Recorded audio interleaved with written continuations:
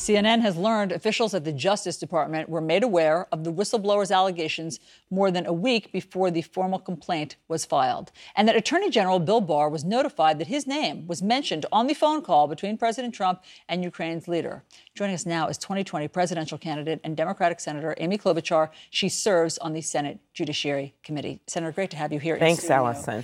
Let's just start with what your impressions were, what your conclusions were after you read the whistleblower complaint and the rough transcript of the phone call. Well, my first impression was that this is part of a pattern that we've seen with this president, where from the very beginning, when he stood in front of that sacred wall of the stars commemorating the deaths of anonymous CIA agents and gave a partisan speech, that we have seen that he has no limit, whether it is believing Vladimir Putin over his own intelligence directors or what we've learned now with this smoking gun of a summary of a call with a foreign leader, Ukraine, a place that I actually visited with John McCain, saw that fledgling democracy, how much they depend on the strength of America standing with them. And so now you have the President of the United States basically threatening this foreign leader, saying, hey, freezing the aid, and then saying, I need a favor. And in the context of that same conversation, digging up political dirt on one of his opponents. You go back to Watergate, Allison, it's just a newfangled version of that. That was a president involved in a break-in to get dirt for a campaign, and then there was a cover-up. What do we have here? Worse, a president using the levers of national security to get dirt on an opponent from a foreign power that is dependent on us, and then there's a cover-up in terms of where they put the information. So are you saying the president broke the law? I'm saying that we must have impeachment investigations. I believe that this kind of conduct does rise to that level. But like any good juror in the case, I'm over in the Senate, we have to look at all the evidence. But I've been calling for impeachment for months. But, I mean, when you just look at the law, let me just read a portion of it. It shall be unlawful for a foreign national directly or through any other person to make a contribution of money or other thing of value to promise expressly or implied to make any such contribution, for any person to solicit, accept, or receive any such contribution from a foreign national is illegal. I mean, what more? You've seen the transcript of the phone call. No, what more do you need to know? No. I have been the one that wants these impeachment proceedings.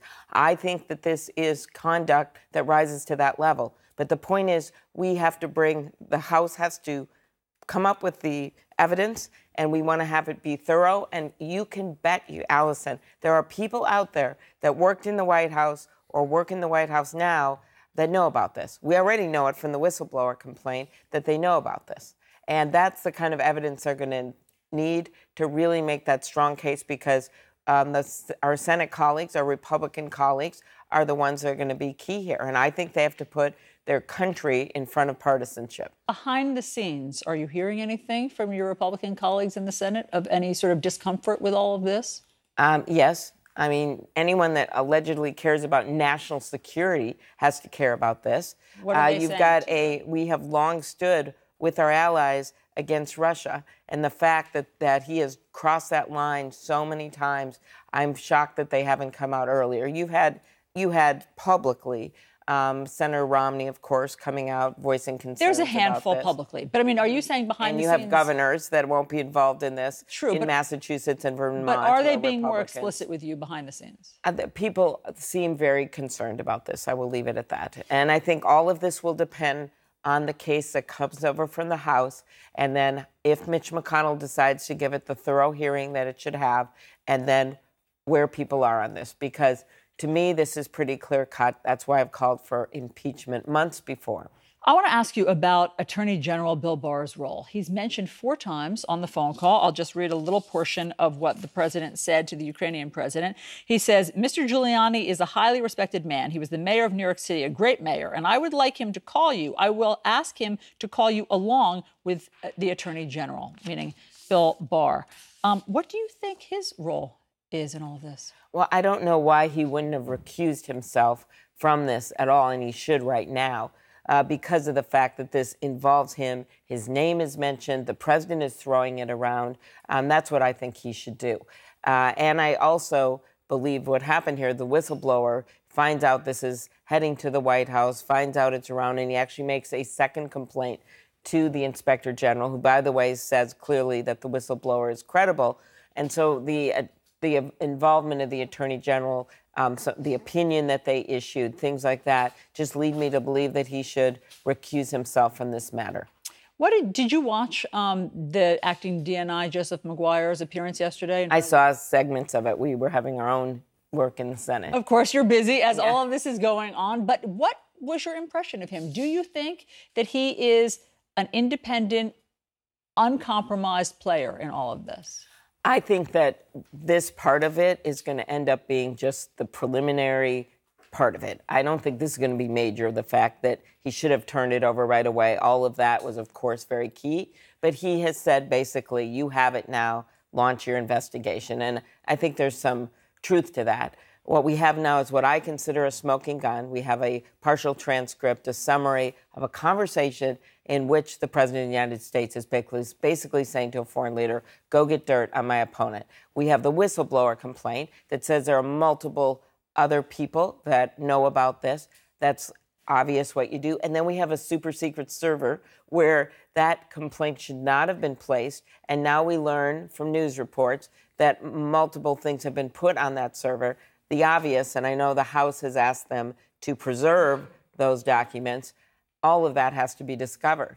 And it's just impossible to believe that there's not going to be more documentation of what happened here. But I believe on its own, that document is a cause for impeachment proceedings and a legal violation. Well, it's happening. I mean, impeachment proceedings are happening. As you know, Nancy Pelosi has said, yes, we'll move forward with this impeachment inquiry. And I understand what you're saying, respect the process. However, if you look at the number count right now, they have enough votes in the House to impeach the president. Yes. But it gets caught up with conviction in the Senate. Do you see any movement possible in the Yes, Senate? I do. Because our colleagues have got to see this as not just partisan politics. It is not that. Look at that letter from those 7 Congress people who are new with national security backgrounds. They said, we believe this has to move forward with impeachment because this is about our country. This is about hundreds of thousands of people who died on the battlefields protecting our democracy and other democracies. This is very serious stuff. And that's why you saw those 300 security experts come out this morning, including people that had worked in the George Bush administration, one in particular that headed up national security for the Justice Department. They came out and said, we must go forward. And so I think, Allison, this has just begun. And once you get and start questioning other witnesses, people who used to work at the White House, my guess is you're going to see a pattern of this. It won't even just be one call. For instance, we know he called Vladimir Putin just 6 days later after calling the president of Ukraine. Let's get that call. President Trump was caught yesterday, I guess is the right word, on a cell phone video making comments that sounded ominous about the whistleblower or people who gave the whistleblower information. Let me play that for you and our viewers. I want to know who's the person that gave the whistleblower, who's the person that gave the whistleblower the information? Because that's close to a spy. You know what we used to do in the old days when we were smart, right? With spies and treason, right? We used to handle it a little differently than we do now. What's your reaction? Well, he's basically there threatening execution. He is calling someone that works for him and the whistleblower a spy, right? And in fact, all of this makes sense to me. He has a very disturbing conversation about getting dirt one of his opponents for the 2020 election. And then, of course, someone that heard about it talks to a trusted CIA agent who has, this is the news reports, has expertise on Ukraine, and that's how he finds it. This is legitimate discussions between security people who are involved that care about our country. So what happens then is whoever in the White House maybe didn't predict the CIA agent would do this, and again, this is just reports that he's a CIA agent, and he then files a whistleblower complaint. I don't see anything wrong with that, in that they were having a discussion of concern about national security. But do you think that the president bringing up execution has a chilling effect on whistleblowers? Oh, exactly. That's what he's trying to do. But my point is, we just have to call on the patriotism of people that used to work in that White House or work there now to come forward and tell the truth. And if they don't do it out of patriotism, there's always subpoenas. But I truly believe there's going to be more evidence that comes out that will bolster the case that will then come to the U.S. Senate. But my belief, to be clear, is that that transcript alone, that summary of the call, is enough. But to make a stronger case to the public, you want to get the corroborating evidence, which is what the House will be looking for. Senator Amy Klobuchar, great to have you here in studio with us. Thanks so much. Appreciate it. Thank you.